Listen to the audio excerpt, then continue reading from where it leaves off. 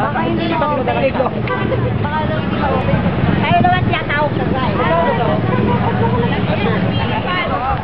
So it's the 20th of March 2015 right here at the Polytechnic University of the Philippines. I'm here for the Otaku Urule Japanime Anime Expo Campus Tour 2015. This is the 5th year anniversary of Otaku Urule, and well, they're much senpai than us. Apparently we're celebrating our 5th anniversary this April pa. So, for the meantime, the events have started, the booths have been set up.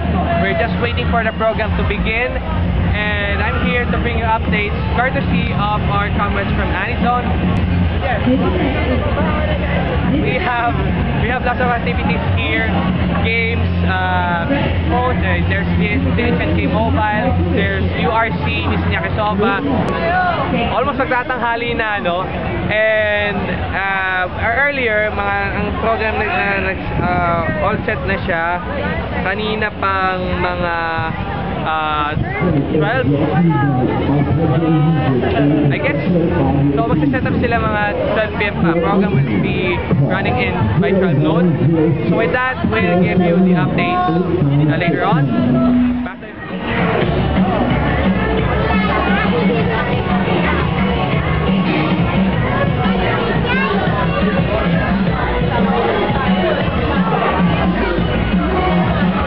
Okay, we have here, your name is? Monica, Monica from Lusuria Anime Otaku Community, tama? Okay, so what is Lusuria? Lusuria is a group of fun and we make friends.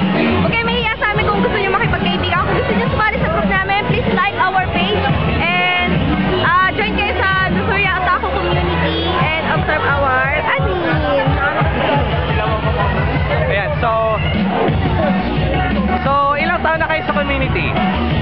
Nag-start kami last year, November.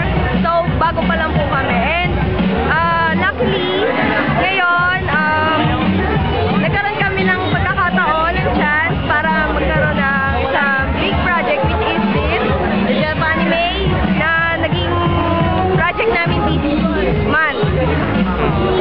So, do you have any partnerships with other groups? Yeah. Pero, prioritize pa rin po namin yung group. And sana po, hi po sa mga affiliates namin. Okay, so thanks Monica. Thank you. Ayan. So, Kuya George, anong booth natin dito? Ito ay yung rock space ang booth namin. Nagsisell po kami ng mga bag tags, posters. Meron rin kami dyan mga mini shirts and magnets, posters. Meron rin ho kaming photo booth. Photo booth. Yes, photo booth. Ang pinakano namin, best plan namin dito. Highlight. Nagko-custom made kami ng shirts kung ano gusto nyo. Ito yung mga custom made shirts namin. Okay. Pwede namin gawin. Depende sa order sa gusto nyo.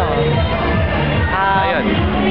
Depende rin sa price, saka sa size na gusto nyo ng shirt. Yan lang. Ilang taon na kayo merchandiser sa community? Maybe almost 3 years na. 3 years na? Oh, yes. And 3 years. paano ba kayo nagsimula? Ang first na simula namin talaga, from shirts lang talaga. From shirts talaga? Oo. Ay. Then, nagkaroon ng idea yung aking younger brother, si Jerome. Ayan, yung nag-start sila ng mga bag tags. Then, si Miss Cecil Postadio, yung siya yung about mga iba pang items, kagaya ng mga custom ball pens, mga bag tags, mini shirts. Then, yung si Miss Mary Lloyd, siya yung isa akong kasama ngayon sa nagko-custom shirts kasi unang-una ako yung nagko-custom ng pag-design. Ngayon kasama ko siya, mas medyo bumilis ang aming process. Alright. Paano kayo makakontakt ng mga gustong magpa-print ng t-shirts?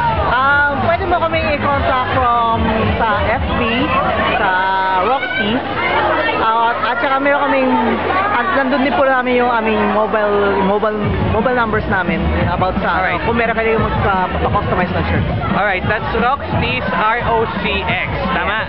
Alright, thank you George, thank you. Okay, thank you. So we are here with Michael from Anizone. You're celebrating your 5th anniversary, right? Yes. And what is the most memorable part na ginawa niyo sa inyong sa inyong 5 taon sa community? Siguro ang pinaka-memorable was yung nagkaroon kami ng sa sarili namin yung sa Christmas party namin. Okay, holiday party na. And that was in Sa Marikina siya nung December 40 na. December 40. So yun. Pero you've been doing a lot of stuff, and you as for Japanime, you're participating now as part of the OSO booth. Yes. So ano ba sa meron sa OSO? Siyempre, ang OSO is yung most leading and yung primary na music game na related sa anime. Kasi most of the songs na ino-offer niya is anime-based or siyempre, team na anime. So it's the best game na may po-promote namin na anime-related sa mga tao namin, sa mga audience. Alright. Any other plans for Anison in the future? Maybe after 5 years?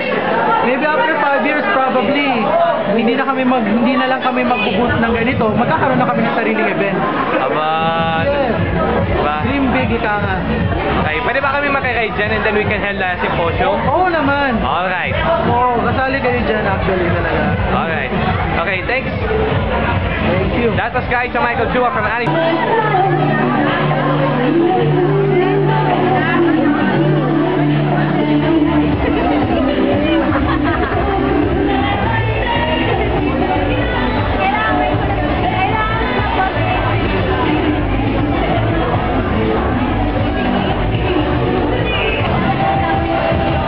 Ladies and gentlemen, this is how Koko-sensei looked like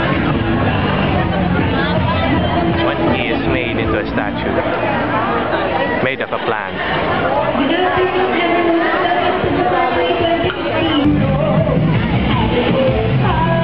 Yun swerte ni Kuya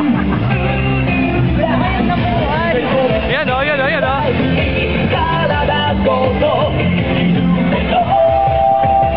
Ayan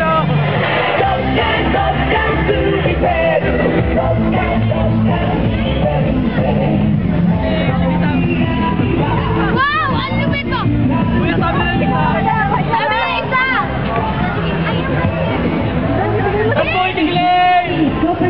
Dahil mo! Yan yung OTT na walang Yan yung OTT na walang perfect guard. Uy, meron yung perfect. Basta walang parang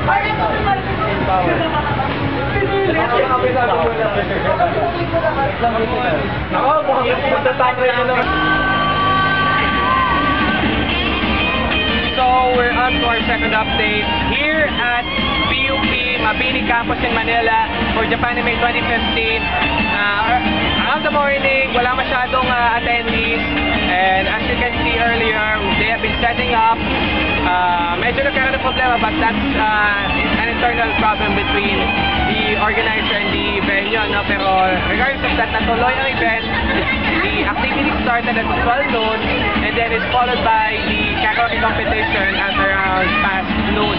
So, after the karaoke competition, there have been a battle of the bands. From what I've heard, there are 2 bands. And we're just waiting for the cosplay competition to be held at 5:30 in the afternoon. So, we'll have to see the event as it goes.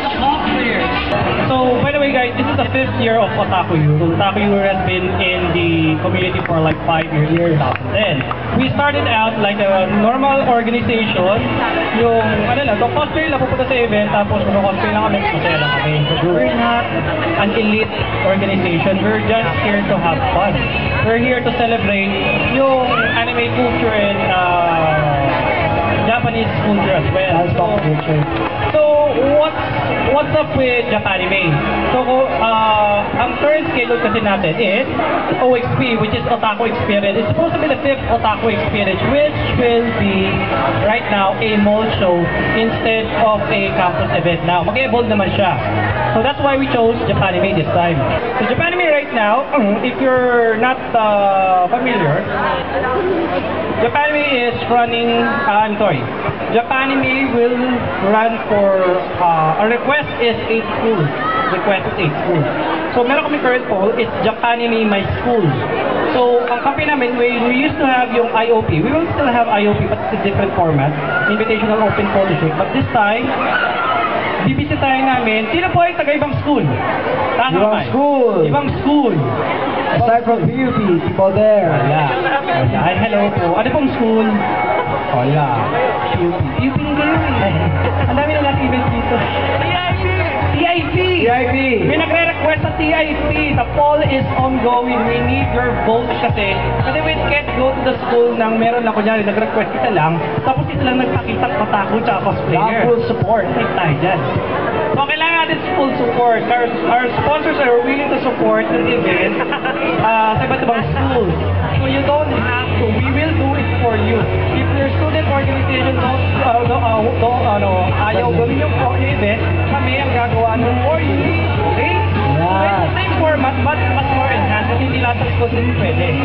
Kasi sa PUP, we will have a different format. This is the first leg of the Japanime series. It's supposed to be noong 2030 pa. So the current top-notchers voting is pamangtasan ng ito sa Marikina.